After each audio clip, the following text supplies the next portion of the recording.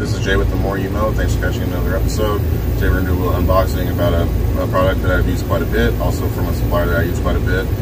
They're a pretty reputable company, and they've got a good product. So today I'm going to show you what we have, and then I'm going to show you the applications and how to use it. So today what we'll be unboxing is from a company called GS Plant Foods. They make all sorts of different kinds of biostimulants. So I've used a couple of their stuff, such as Green Envy, which you've seen in the video before, and I've also used a couple of their other humic acid blends that they have. This right here is Ruckus, so let's go ahead and open this box and show you what's inside. Okay, so as you can see on the table, today we have a Root Ruckus for you. So Root Ruckus is a blend of sea kelp as well as humic acid, as well as some other micronutrients that are involved, or that are inside of it. So what the sea kelp and what the humic acid for is, it promotes soil health. So say you have a stressful situation, like you're in the middle of summer, it actually helps with the absorption of water, as well as other nutrients that are in the ground. The other ingredients that are inside consists of mycorrhizal fungi and inoculants.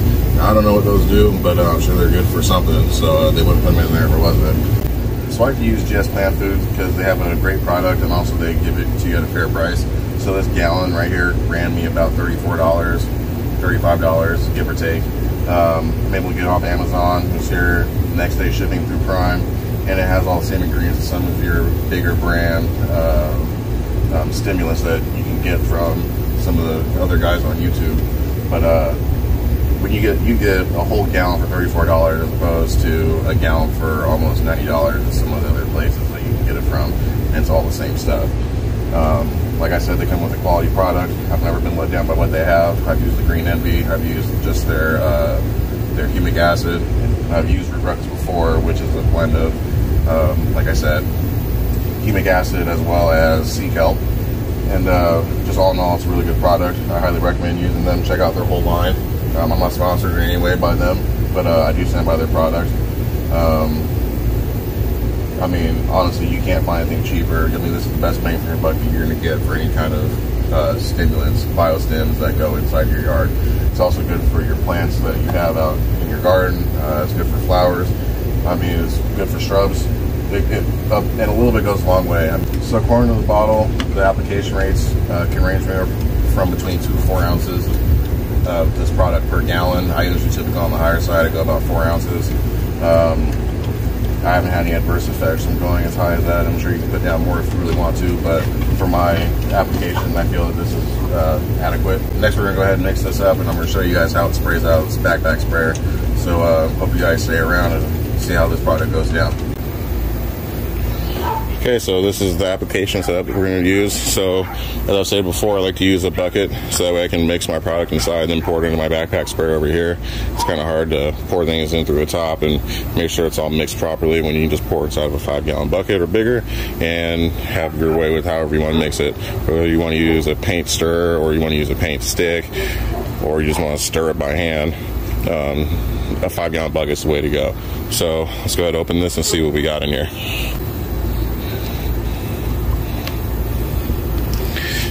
Okay, so you can't really see much inside here, but inside is just your typical humic acid and sea kelp blend. So when you get a new bottle of these, you're gonna make sure you want to shake it up because a lot of the stuff will settle to the bottom, and you want to make sure you get all the stuff out of the bottom, so that way you're getting a nice even application. Okay, so as I stated before, you can go between 2 to 4 ounces per 1,000. So I'm planning on doing my lawn overseeding project. Stay tuned for that. Coming up in the next month, maybe. As most of you know, I'm in Kansas. It's still hot. There's no reason for me to do any kind of renovation at this point, but I'm going to take care of the roots that are here and help it thrive to the best of its ability in this kind of heat. Because I'm going to be using it at a rate of 4 ounces per 1,000.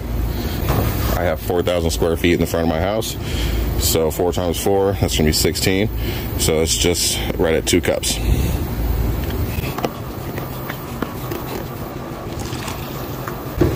Okay, that's what 2 cups looks like. Pour it in our bucket.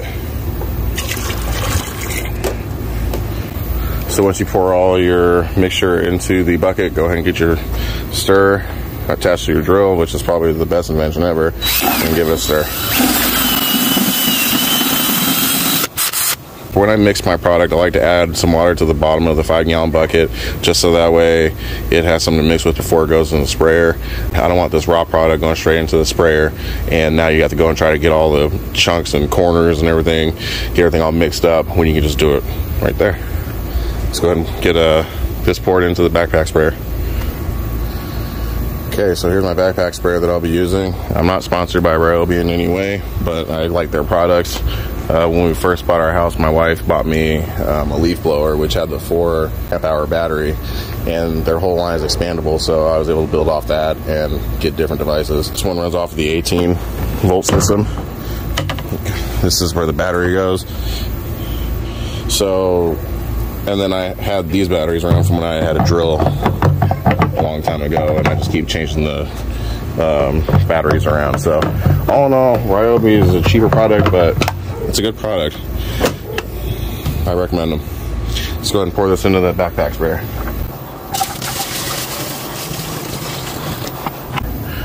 So as you can see, we're currently about the 1.5 gallon marks. We're gonna go ahead and fill this bucket up to get it to the 4 gallon mark, which is up here. I wish they marked these a little bit clearer, so that way you can kind of tell from a distance that's exactly how much product you have inside. But I mean, once you start spraying for a little while, you kind of understand the backpack a little bit better and exactly how far each gallon will get you. It's all about calibrating.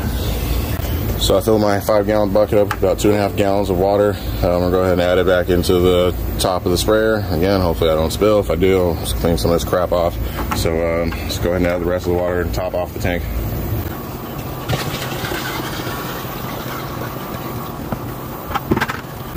Alright, so we're at our 4 gallon mark. So we're going to go ahead and give this another mix with the stir.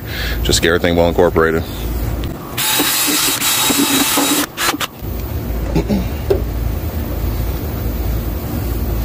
Let's go ahead and put our lid on.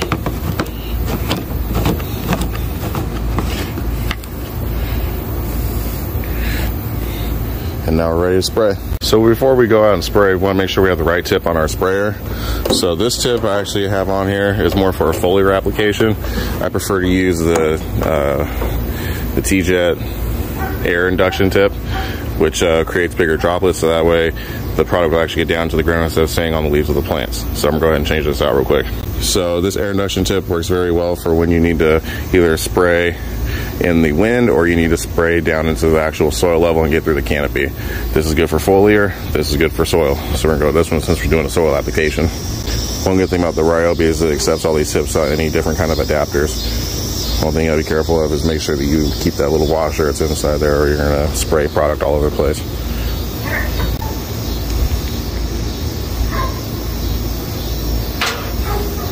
This little washer I was talking about. So put the new tip in, just drop it in that hole, push it down so it's flat or flush up against inside the housing. Put your gasket around, a little O-ring, and just screw it back on and line it up. And there you go, you got your right tip on there. Let's go do some spraying. Okay, so as stated in previous videos, the easiest way to tell where you need to spray without using any kind of marker or dye or anything of that nature is to just follow where your mow stripes are. So you go up that way, turn around, come back down in the dark, so on and so forth. Do your trim pass first, so that way you get all your edges, and then come through and fill in with all your lines. It's a with this tip, you can basically cover about the width of 2 stripes. So I typically just go up and down 1 stripe at a time, and that way I get my full coverage I need for application.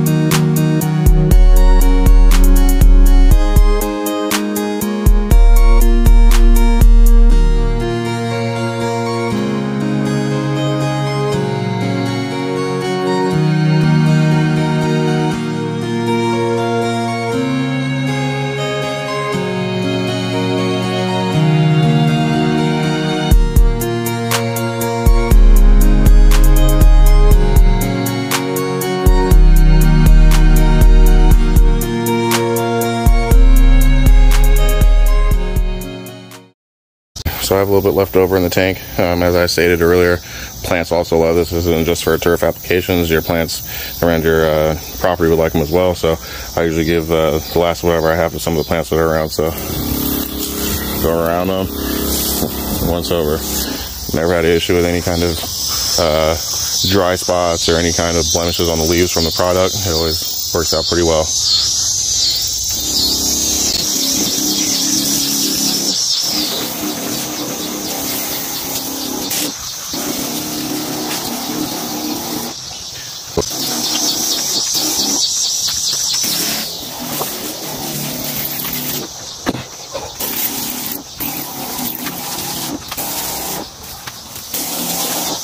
Down the Ruckus Humic.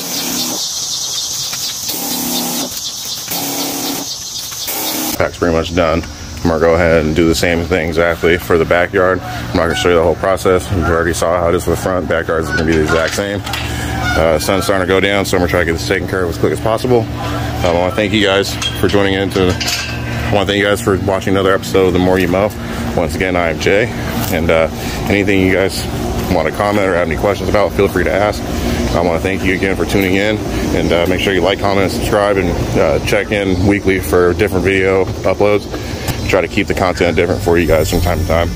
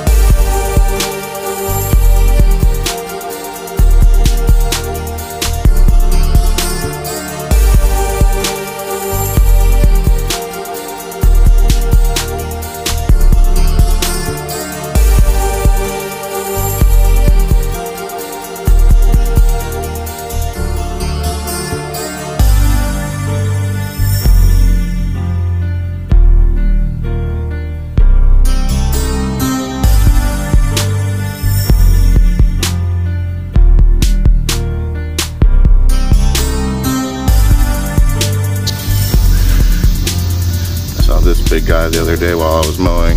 Can't get a chance to take care of it, but today when I was reapplying the humic acid and Sea Kelp, I was able to see it, so give him a little spray with a selective herbicide.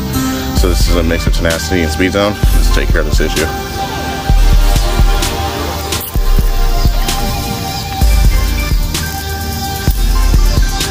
See you in hell, buddy. So once you get all your product applied, you want to make sure that you go ahead and water it all in. You want to make sure it gets down to this, into the soil and not sitting on top of the soil and on top of the leaf blades. It's not going to do any damage, but the purpose for it is to get down to the soil and produce better soil health. So when you're done, water it in.